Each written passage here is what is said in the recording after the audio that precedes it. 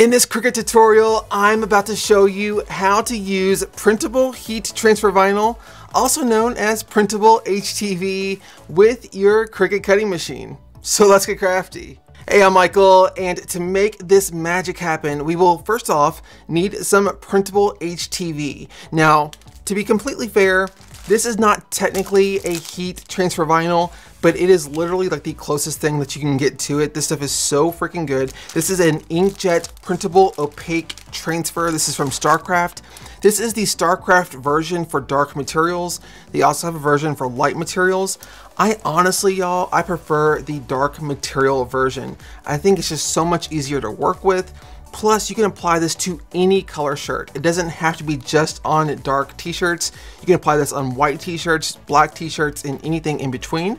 So we will be using this. We will also need an awesome design to put onto our t-shirts. So let's head over to crafty.net. And what I want to do right over here is basically just type in here, let's just put in here patriotic gnomes. Why not? Let's put in here patriotic gnomes. And with crafty.net, as I'm sure most of y'all know, you can get unlimited access, unlimited downloads to everything on the site. So you could literally go in here and download all of these if you want to. Really, you could download anything you want to on the entire site, completely site-wide for literally just $9.99 per month. Unlimited access, unlimited downloads to all of them, all of the SVG files, all of the sublimation files, all the sticker files, all of the fonts, all of the things. So it's just so freaking good. I honestly recommend going for the yearly option. It's $107.89 for the entire year just because it saves money, and I'm all about saving money. So anyways, I'm gonna go in here and select this one right here. I'm honestly obsessed with this little patriotic gnome couple. I mean, y'all, I know that there's like this little watermark over top, but look at the detail in this. Look at the shading, look at the shadowing, look at all the detail. Like, they are freaking gorgeous, and I'm here for it. So what we're going to do is come over here, and we don't need the entire zip file, but let me go over and change that over to a PNG file.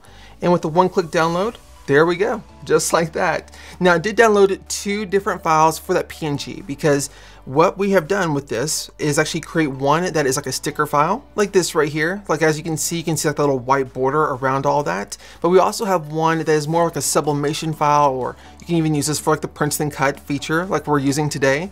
So we go ahead and open that up as well. And as you can see, this one does not have that white little border. So this one right here is the one that we will go ahead and upload into Cricut Design Space. So let's hop over to Cricut Design Space. And what we'll need to do is come over here to the bottom left, click on upload image, and let's go ahead and drag and drop our file over here and onto the screen. Now, I always like to click on complex. So let me go over here and click on complex like so, and then click on continue. We don't need to do anything on this page. We already had the background removed and everything taken care of for you. So let's go ahead and click on apply and continue. And then this is very important. We want to select this as a print then cut image. So select that right there and then click on upload. All right, so here it is now under our recently uploaded images. Let's go ahead and click on that and then click on add to canvas.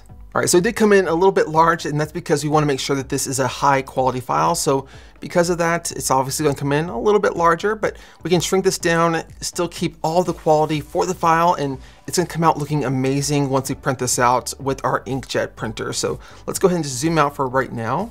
And I do want to point out, and actually, before I even do that, let me go ahead and turn off the grid up here at the top left where these 2 little rulers meet.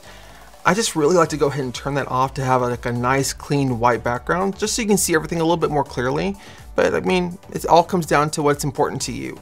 But what I want to point out is with this image, there's not any like little random pieces all floating out to the side, anything like that. This is all, when you think of it, it's all one single solid image. All of the pieces are connected in one way or another, and that's going to make it perfect for the printable transfers that we're using from StarCraft, this printable transfer for dark materials. Now, technically, you could go in and actually use a file that's something like this right here, but as you can see, there's just all these like little stars that are all kind of floating out here in the middle of nowhere. And what we'd have to do if we actually cut off something like this is either go in here and use like a heat transfer mask to transfer all of this over to our shirt. But to be completely honest, I'm not a huge fan of using the heat transfer mask. If you don't do it exactly right, it can actually pull up some of the color whenever you remove it from your pressed shirt. Not a huge fan of that. But even with something like this, with all the little bits and bobs, all the little individual letters kind of hanging out here in the middle of nowhere, you could go in there and actually individually place those onto your shirt, but that can be kind of a pain. Or you could always go into Cricut Design Space and use the offset feature to create like a huge border that kind of encapsulates the entire image. So let me show you what that would be like real quick. So for something like that, we would come up here and click on offset, and that's basically creating a border or a shadow behind our image where it can cut out all as one single solid image, but we need to make sure that it covers the entire background. And what I mean by that is, as you can see, once I clicked on the offset feature, we have like this little blue outline around all of our design like so. We could go in here and drag this up like so, just until all of those pieces are kind of interconnected, just like that. Click on apply. And then we can basically kind of flatten all this as one image. We could even change the color of that shadow to white if we wanted to, or really any color we wanted to. And then once those are together, we can just kind of click and drag over both of those, and then come down here towards the bottom right and click on flatten. And that's going to turn that into a print then cut image. That would be great for the printable transfers that we're using today, because it keeps it all as one single solid image, one single solid layer. But what we're going to do today instead is just go ahead with this image, because I think this is just going to be freaking awesome for a shirt. It really gives kind of like a sublimation type of effect, a sublimation kind of look, but to a darker colored material, which I'm a huge fan of. Now you would also want to make sure that you're using an inkjet printer for this. A laser printer is not compatible with this material. Like they explicitly say, do not use a laser printer with this. It's going to ruin the material. No bueno, no good. You do not want to go that route. I promise you that. So you will also want to make sure that you're running a print then cut calibration on your printer, which you can do by coming up here towards the top left, and then coming down here, clicking on calibration, and then clicking on print then cut right there, and just kind of going through those prompts. All right, so as far as this goes, since we are using this as a print then cut image, the max size that we can use for a print then cut image is 6.75 inches by 9.25 inches at the time of filming this. That could change in the future. I hope that's the case. I hope that does change in the future to be a larger print then cut size. But as for now, that's what we're kind of constricted to. So let's come up here, and for that width, let's put in here 9.25. And let's see if that alone will actually fit within our print then cut parameters. And by the looks of it up here, it is not. So even though the width is within that parameter for the largest measurements, like that 9.25 inches, the height is still over that 6.75 inches. So now let's change that height to 6.75.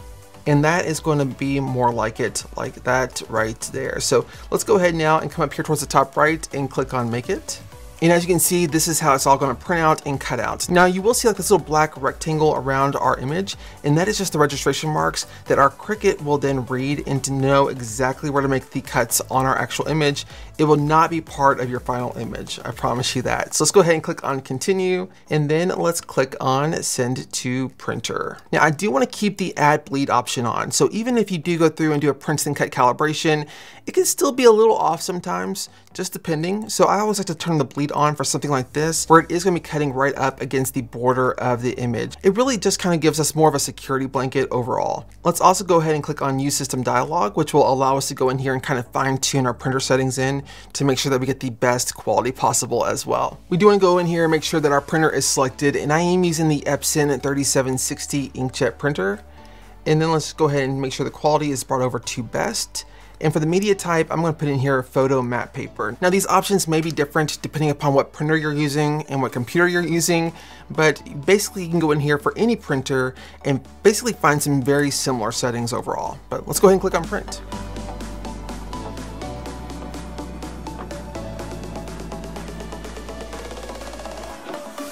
All right, so I'm not really sure what exactly happened here with my printer, but you can see kind of spit some blue ink there just randomly on my paper. Again, not entirely sure what happened, but I think it's gonna be okay. I don't see any that's on the main part of the design. And by the time we cut this out, that'll be kind of excluded anyway. So let's go ahead and put this onto a blue light grip cutting mat, which is important. You don't want to actually rip this when we're removing it from the cutting mat. And you do want to position this the exact same way on the mat as it's shown up here on the Cricut Design Space screen. So right up here in the top left-hand corner. Now let's go ahead and turn on our Cricut. Now it is important to also say this, that a Cricut Joy will not work for this. A Cricut Joy does not have that print then cut sensor that is needed to do a print then cut image like this. So you will want to stick with a Cricut Explorer family of devices or a Cricut Maker family of devices. As far as the base material cut settings, you do want to go in here, click on browse all materials, and then type in here rice, and click on rice paper, and then done.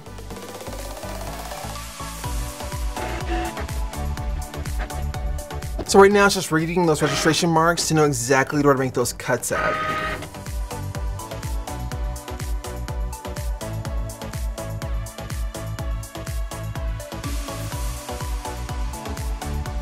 I'm also going to go in here for my easy press or heat press or whatever you're using. I'm going to go in here and set the temperature to 350 degrees and for 30 seconds.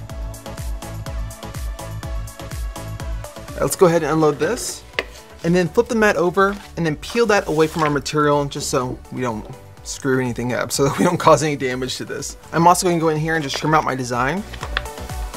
And then let's just go in here and kind of remove all of the negative pieces, basically all the pieces that's not part of our design.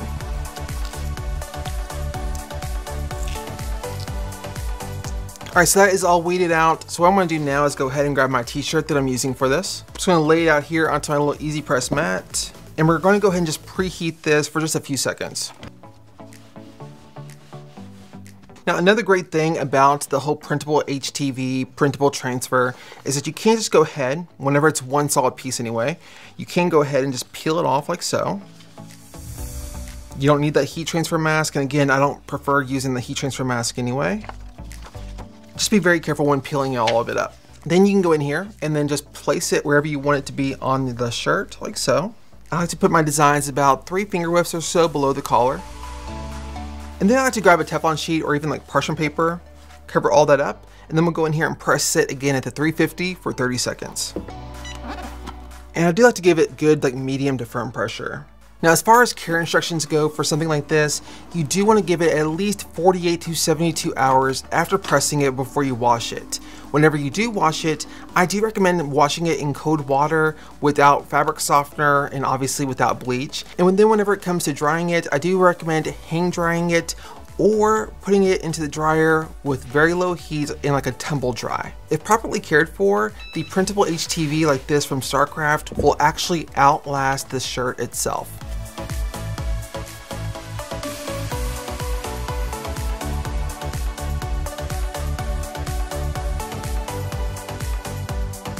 Now, if you all liked this episode and you also want to learn how to best use your Cricut, then definitely consider stamping that subscribe button and also consider ringing that little bell for all of the notifications, because we are putting out new Cricut tips, tricks, and tutorials multiple times every single week, and y'all do not want to miss out on a single Crafty or Cricut minute. Also, if you liked the episode, consider stamping that like button, dropping a comment down below, and heck, maybe even sharing this with your crafty friends. Thank y'all so much for watching. We love y'all to the freaking moon and back, and until next time, stay crafty.